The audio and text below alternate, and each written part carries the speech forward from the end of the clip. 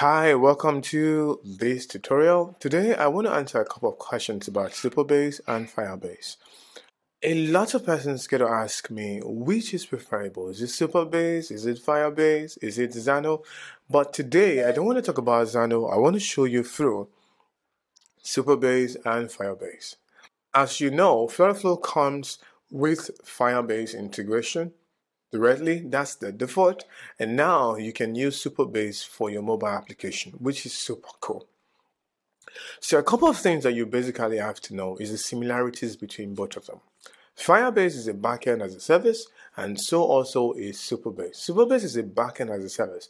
It just means that you can do almost everything you want to do in your application. You can create database, you can read database, you can delete database, you can do so many things with your application without writing a single line of code. All you have to do is to create it here on Supabase and then call the API directly in your application. That's it. So every time you create a table on Supabase, you get an API URL. You get a URL that you can use to read, to create, to delete, and to update data in that particular table. You understand, right? Same thing with Firebase. Firebase, you don't really get the APIs directly, but you can make this request if you know how to code. But when you use Flutterflow does all the stuff for you behind the scene. So it does everything for you behind the scene, and you don't have to do any of those things yourself. But be rest assured that both of them are backend as a service. So that's the reason why you don't just create database only when you're working with Firebase. You can create so many things. You can do messaging, you can add plugins, extensions, you can send push notifications, you can have storage, buckets, so many things. Why? Because it's trying everything that you get to do on your hosting platform, everything you try to write, everything you try to give your developer to write, Firebase is doing everything for you, and all you have to do is to plug and play. Now, another thing that comes up in the discussion always is the pricing. Hey, Paul, which of this is cheaper for me? Which of this is not cheap for me? The thing that you have to understand that getting started with both Firebase and Supabase is free. You don't have to pay anything when you're trying to get started with Firebase and Supabase. Everything is free. But there are a couple of things that you want to do. Then you will have to upgrade your application.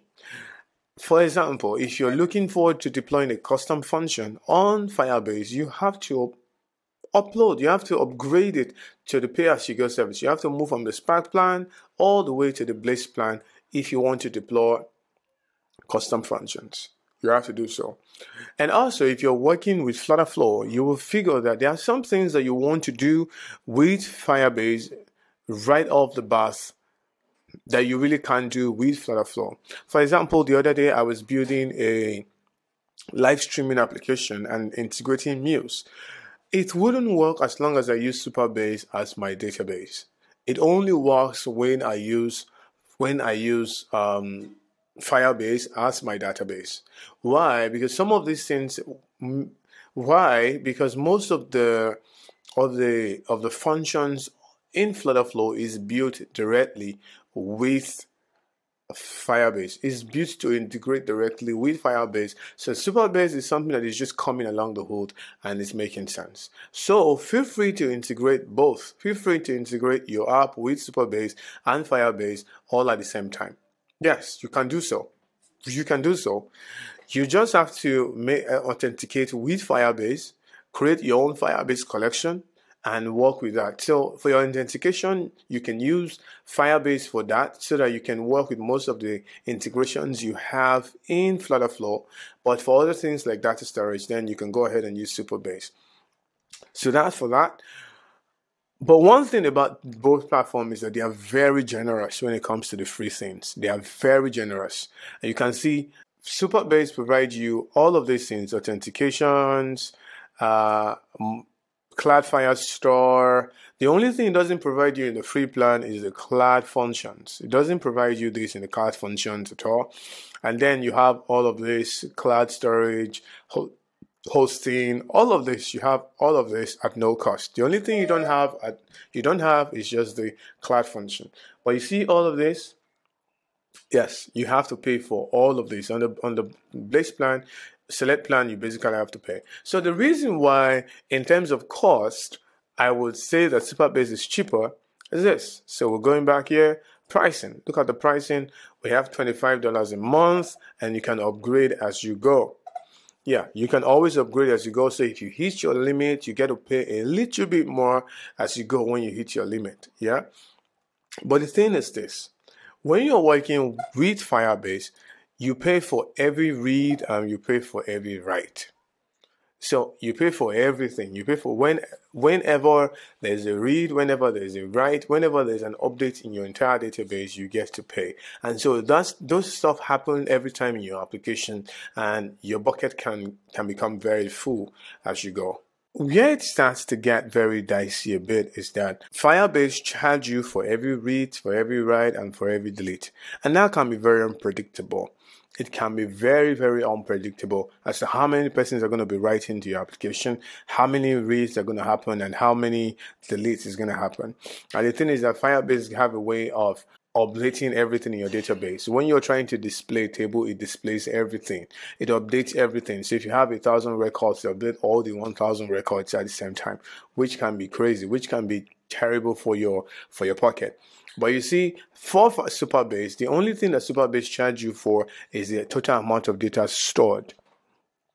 You get it, right? So if you're not storing a whole lot in your Supabase database, you're not being charged a lot.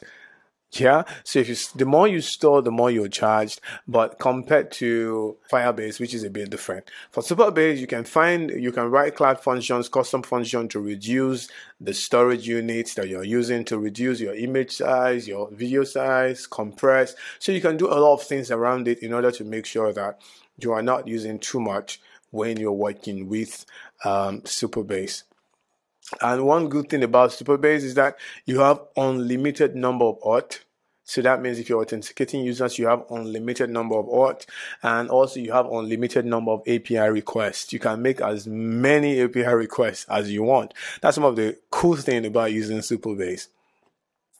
So let's get inside all of this. So you will basically see when you're inside here, you see this is the database. This is where you will be chilling the most. This is where you're going to be chilling the most, the database.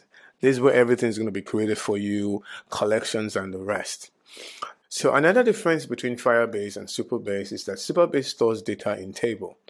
It uses the MySQL framework to store this data. So MySQL is structured query language, and you can always write MySQL query on your table. So you can see we have this table, we have streams.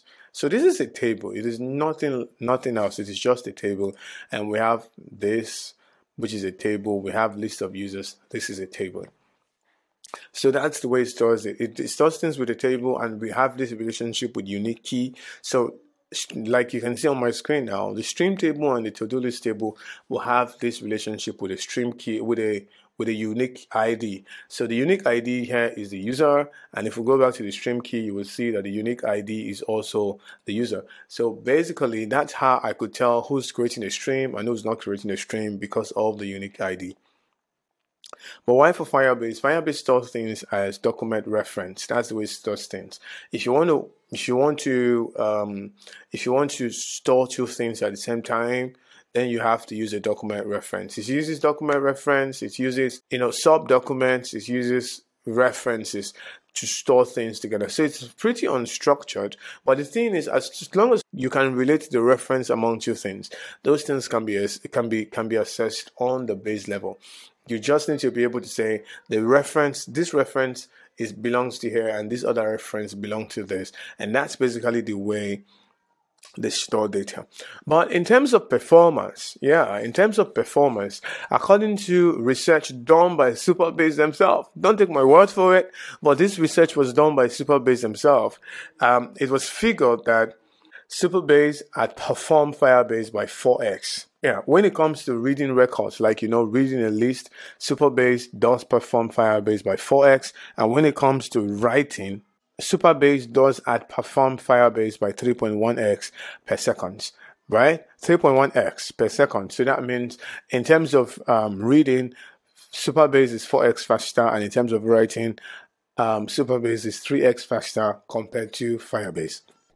So that's basically it. It's your pick now. It's you who will determine what to pick. I've laid everything out to you. I've laid everything out to you in terms of structure, in terms of in terms of structure, in terms of pricing, and in terms of performance. It's you who will choose it. And also, it depends also on the background you're coming from. If you're coming from a MySQL background, I would say stick with Supabase. But if you're coming from a Firebase background, just stick with Firebase and create wonders, magic with your Flutterflow. So thank you. That's it. If you have a topic in mind that you want me to cover, feel free to leave it in the comment section and I'll do well to cover it. And also, you want to learn more about Flutterflow, click on the link below to get started with my Flutterflow mastery course. I'm so sure you will enjoy it. We've gotten a whole lot of testimony. And also, if you want to build your application, you need someone to build your application, click on the link below again, and I'll be able to do that for you. I'll see you in the next lesson where we discuss again Flutterflow. I'll see you then.